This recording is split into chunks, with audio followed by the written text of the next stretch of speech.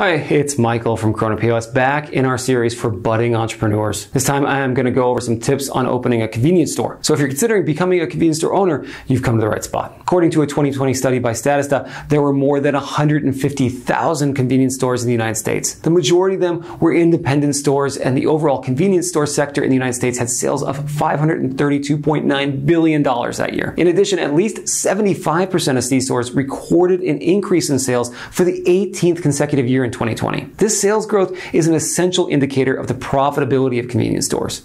And if you're thinking about opening one, chances are you will succeed if you follow the best practices, get the right technology, and follow the proper legal procedures. But the million-dollar question is, how do you actually do it? In this guide, we'll walk you through the steps to follow and how to run a successful convenience shop. So let's get started.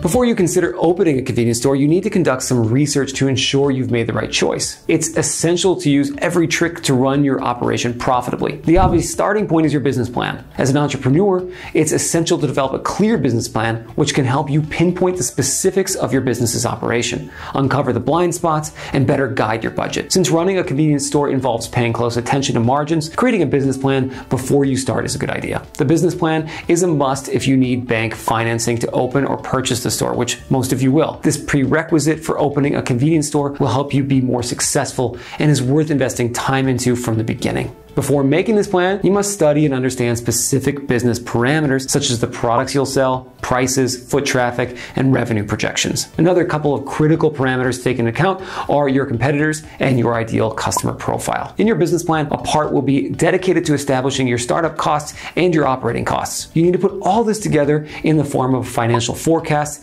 in order to convince the bank or other less traditional financial lenders to grant you the funds necessary to open your store. Step 2 is picking the right location. No matter how good your product or marketing strategy is, a bad location will not bring you enough customers, thus threatening the future of your business. This is true whether you are opening a brand new store or buying an existing convenience store. The first thing you need to do to make sure you have chosen the right location is to measure the foot traffic. Count the customers outside for several hours or hire someone to do it for you.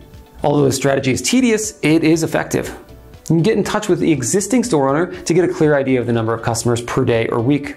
You can also use the service of a company that can help you track foot traffic in a location using cell phone data. Alongside that, there are some other good general rules of thumb to ensure more success. Don't be surrounded by more than 2 or 3 stores, such as drugstore chains or large grocery stores. Don't choose a location hidden at the end of an alley in an office building complex. Good location can get regular customers such as a neighborhood corner, a large office complex, or a school zone. Your site should also offer ample and suitable parking and be easily accessible. In step 3, it's time to figure out all the licenses you'll need. Before opening a convenience store, you must fulfill several administrative formalities to comply with the laws of your state or county. This includes obtaining licenses and permits to ensure the legality of your operation and avoid stressful and costly issues down the road. The typical licenses and permits you will need for your convenience store are employer identification numbers, occupation permits, alcohol and tobacco licenses, city or county business licenses, a health permit, lottery license, and gas permits. However, obtaining these items can be time-consuming and tedious. For example, you must demonstrate that your building and facilities comply with your state's regulations to even get an occupancy permit. This whole process can take quite some time, especially in certain densely populated areas, so be sure to plan well in advance to avoid delays to your store's opening. Okay, now for step 4, it's time to focus on financial management. Be in the driver's seat with your finances rather than waiting for problems to arise. Check each product's sales ratio and gross profit margin to see cost-efficient products and optimize your purchasing and pricing better. One important area to consider is retail shrinkage. When you see mismatches between sales and inventory, you need to be on your toes, as this may indicate theft. Also, keep a close eye on your cash flow. A great way to control your finances is to constantly look for ways to reduce production costs by negotiating the purchase price of your items from your suppliers and eliminating order inefficiencies that cause poor inventory management. Remember to continuously optimize sales volumes and prices, as the profitability of convenience store businesses are based on high volumes and low margins. Shifting gears, step 5 should focus on technology investments. For better financial and inventory management of your convenience store, it's essential to have an up-to-date cloud-based retail point-of-sale system. A cloud-based POS system helps you access all data and reports remotely as long as you have an internet-connected device, adding much-needed convenience and flexibility. As a convenience store owner, you don't constantly need to be on your premises. You can therefore track everything related to operations and other business activities remotely. An elite point-of-sale system helps you manage inventory, track sales, vendors, store profits, and revamp your marketing strategies with retail store analytics. Also, a POS system protects you from fraudulent transactions with PCI-compliant devices and cashier reports. In addition, you should invest in other tools for security, such as surveillance cameras, alarms, and cashier monitors. All these devices will help prevent loss and maintain a healthy business. Step 6, start getting to know your customers.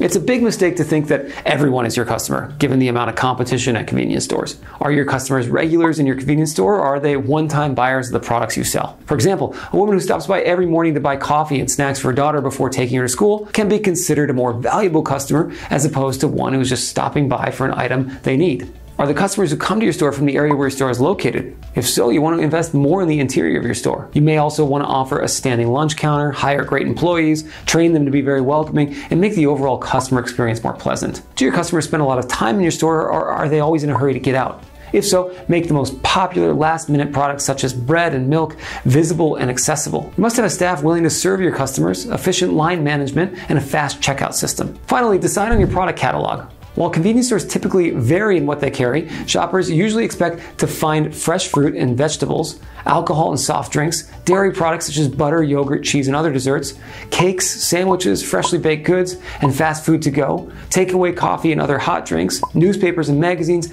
cigarettes and other forms of tobacco, and many household and grocery items such as toilet paper, tea, coffee, and pet food. Determining your C-store's product inventory is no easy task. After all, convenience stores are typically small spaces, but their customers expect a wide variety of products. It's important to maximize your product's catalog without overwhelming your stockroom or shelves. Listen to your shoppers and don't be afraid to improvise as you go. So after all that, you might be still wondering, is owning a convenience store profitable? After all, no entrepreneur wants to start a business that's not profitable, and there are plenty of profitable business types out there. But can you make several $1 million annually running just a convenience store? Well, the short answer is yes, but it depends on how well you run your business. As a convenience store owner, you constantly face high costs of your products and other overhead expenses, such as your inventory, rent, and payroll. You also have to deal with operating expenses such as utilities, equipment, and transportation, while at the same time optimizing your product catalog and pricing and attracting new customers. To improve your profit margins, it's advisable to calculate and know your best-selling products' margins to better strengthen your inventory and marketing strategy around these products. Make sure that these products are available and well presented in your store. Tobacco, beer, wine, gas, and automotive supplies, for instance, are considered several of the products that should be prioritized to maximize profit margins. You should also think about these products around your point of sale. Don't waste an opportunity to promote impulse purchases and pad your average sale value. So, the way that convenience stores are profitable is by reducing unnecessary costs and expenses and maximizing your efforts on the items your customers most desire. Opening a convenience store is a process that requires money, time, and planning. With a good business plan, a great choice of location, good products on your shelves, and affordable prices, you can make your convenience store profitable. Running a successful convenience store also means using a point-of-sale system that can facilitate your transactions, manage your inventory, provide payroll tracking for your employees, and a whole lot more. And that's where Corona POS comes in. Our convenience store POS system offers C-store retailers a totally modern and adaptable solution that's built to help your business succeed and grow. To learn more, sign up for a free trial through the link in the description. And for more entrepreneurial and retail advice, subscribe to our blog and channel. Thanks for watching.